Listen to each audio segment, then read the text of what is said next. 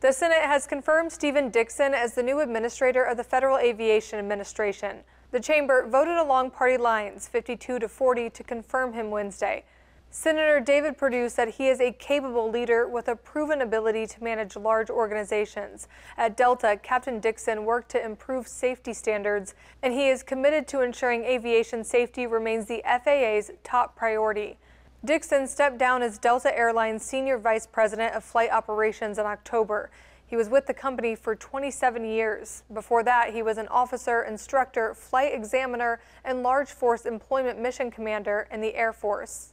Dickson will step into his new role as the FAA works to regain consumer trust. The agency has been criticized for its handling of Boeing's 737 MAX crisis. Senate Transportation Committee Chairman Roger Wicker said of the confirmation, Mr. Dickson was chosen to lead the FAA because of his experience, impressive qualifications, and commitment to ensure that safety is the agency's top priority.